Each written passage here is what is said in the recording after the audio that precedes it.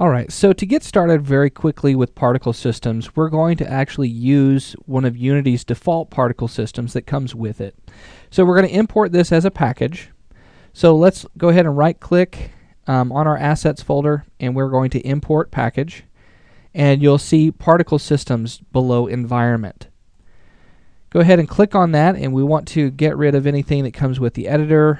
Let's bring in let's turn off the cross-platform and pull that down. Particle systems and materials, we'll need that. I really don't need like the afterburner or anything like that. If you want to play around with these particle systems, you're more than welcome to. But I would really prefer, let's go ahead and just say none on this. I would really prefer to just bring in the dust storm, because that's fitting for this. And then let's take a look. Anything else? I don't need that. Bring in the particle system guidelines just in case you want to take a look through that. The prefabs, I need the dust storm itself, but everything else I really don't need. If you want to bring those in, you're more than welcome to. I do want to bring in all the shaders that go along with that, as well as the textures that I need for this. I'm pretty sure this is using the cloud white, but I'm not absolutely positive on that, so I'll just bring in those textures. Not a big deal. And then the utilities, I don't need those. So let's go ahead and import. This should just take just a second, and then you'll find the particle system we're looking for inside of our prefabs folder. And all you have to do at this point is just left click and drag that into the scene. Now once we bring that into the scene, you can start to see this dust kind of rolling through, and we can play around with this. Now the first thing that I want to do is I want to center this up on my level. So I need to go to my position, and I'm going to type in 125 on my X and 125 on my Z. And that will center it up on the level. Remember, the size of our level is 250 by 250. Now the Y, we'll go ahead and we'll set this to 5, just so that way it's just above the surface of our terrain here. Then we need to expand it out, because as you can see, there's a noticeable edge. So I need to bring that out. So what we need to do here is we need to go into the particle system component, and we need to adjust the shape of this. Okay, so the shape is going to give you options as to what shape it's using. In this case, it's a box. The box in the X direction is set to 100, so we're going to set it to 250. And then we have the Z direction, which we'll set to 250 as well. If you want to give that some thickness, you can do so, but this will work just fine. Okay. Now you'll notice that the particle system is constantly updating and simulating. You can stop that at any time that you want to. You could also hit simulate, and if you wanted to quit animating and you just want to be able to see the particles themselves, hit pause instead, so you can see the particles are staying. Alright, now one thing to consider really quickly, if you want to create a brand new particle system, you need to create an empty game object. So let's say that you don't want to use this. Create an empty game object and call it whatever the particle system is supposed to be. So let's say that this is sparks or something like that.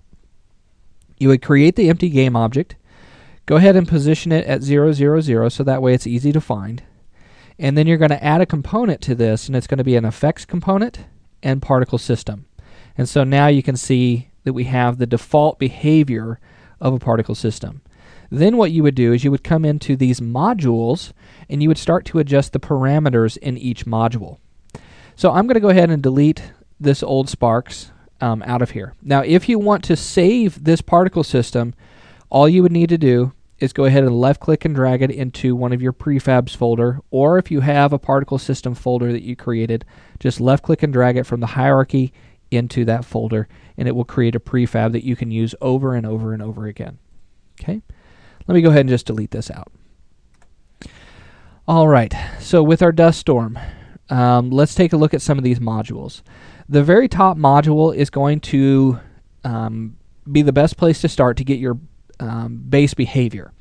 So the duration is going to tell us how long this particle system will continue. So it's going to last for 5 seconds. Now right now it's set to looping, and so it's going to continue to play or simulate over and over again. So once it gets to 5 seconds, it restarts at 0 and then starts that whole process over again. Pre-warm is turned off, but usually if you turn that on, what that means is that the particle system is going to be going from the very beginning. So for us, I'm going to set this to pre-warm because whenever I play my game, I want that to play. So I'm going to hit stop and then simulate, and you can see the particle systems are there automatically, and then they begin to roll. Okay. Let's hit pause real quick. Let's go on down. You can start a delay for this, but you need to have pre-warm turned off in order to have a delay. So if you want a particle system to wait a certain amount of time before it begins simulating, you can do that. The lifetime itself. So each particle has a life.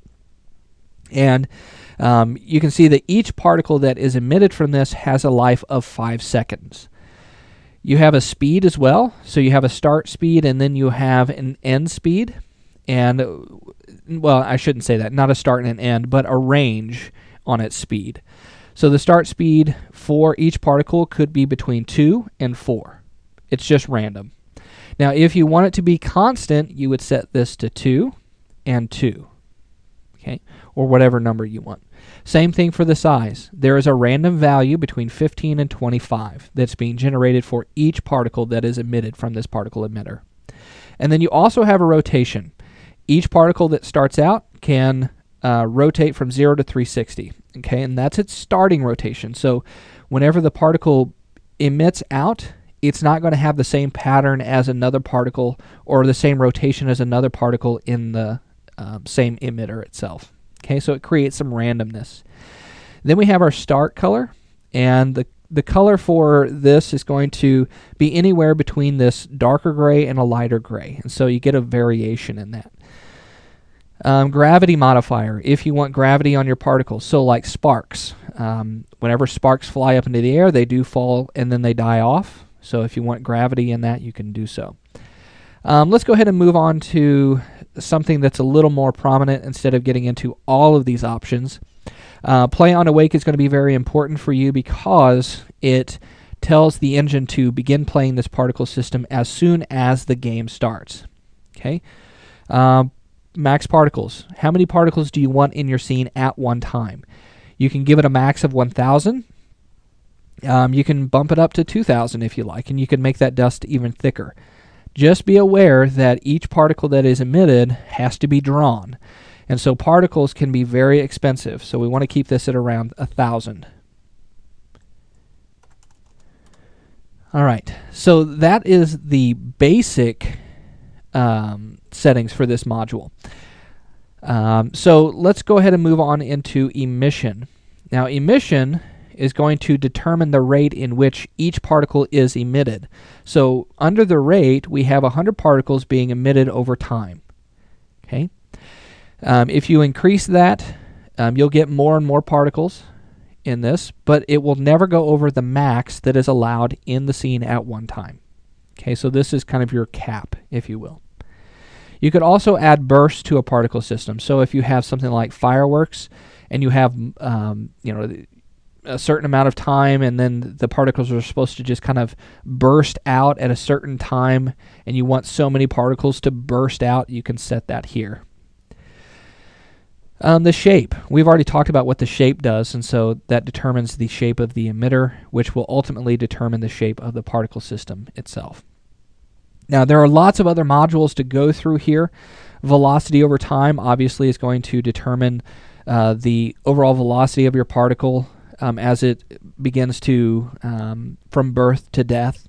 You can limit that velocity over lifetime, so it can only go so fast once it gets to a certain point. Force over lifetime, so if you want to add something like gravity to that, you can set that over life. Color over lifetime. What this does is it fades from an alpha to where it's completely transparent, it fades in to where it's fully opaque, and then it fades out just like dust does.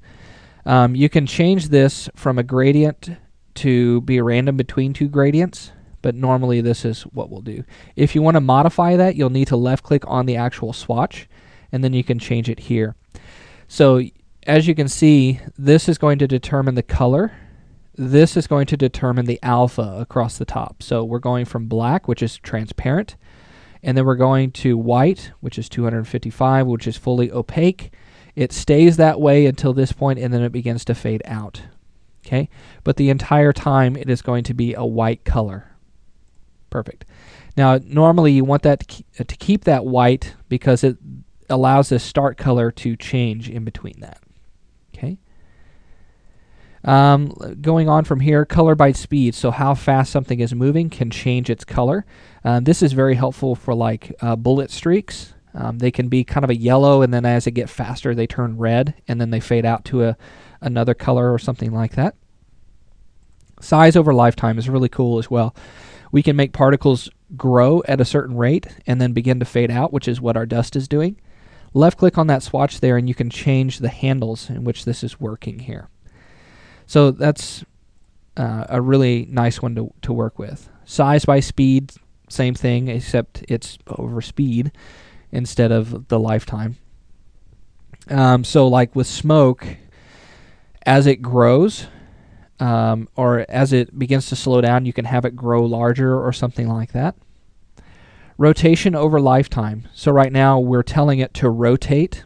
So it's going to spin, and it's going to spin at a rate or a velocity between -60 and 60. Okay. Rotation by speed. That's based on the particle's speed itself. External forces. So if we want to add gravity to our scene here, that will allow that to work. Also wind will affect this. Okay, and then the multiplier that goes along with that.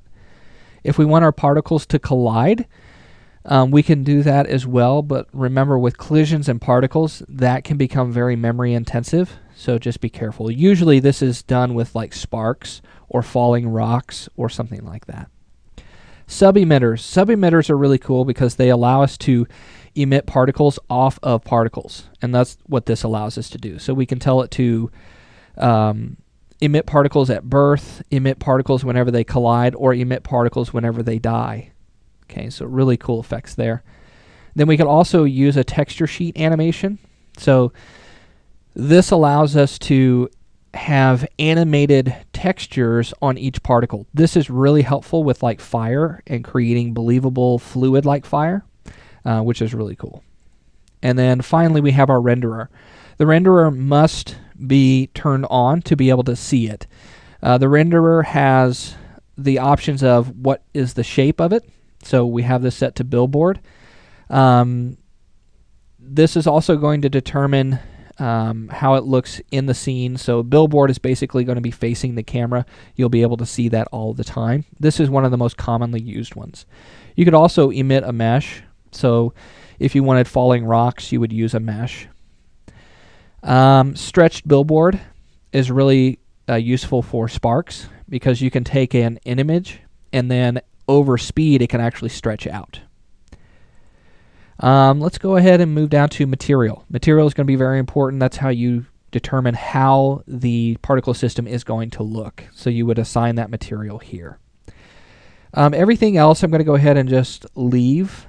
The max particle size is set to 1. I don't want to dive too far into each particular one, but I want to give you an idea of what each module does. So that way, if you want to play around with your own, you can do so. So that's a quick rundown of the particle systems. Now, one small detail that I forgot to add into this is that you can actually add another module to these. So if you hit add, you can actually add in a module. Okay, so this has all of the modules turned on. So if I were to right click and remove one of these, it would get rid of that, and then I could add it back here. Okay, so as of right now, it's actually showing all the modules. If I turn that off, it's only showing the ones that are used, and then I can add one back to it and start to work with it that way. Okay, so now that we have seen these particle systems, seen them in action, you can kind of start to experiment with those. Now what I want to do is I want to move on into our next lesson. And in the next lesson, we're going to start working with the player game object. So we're going to start setting that up. We're also going to get into some scripting as well. And we're going to finish out this game from this point.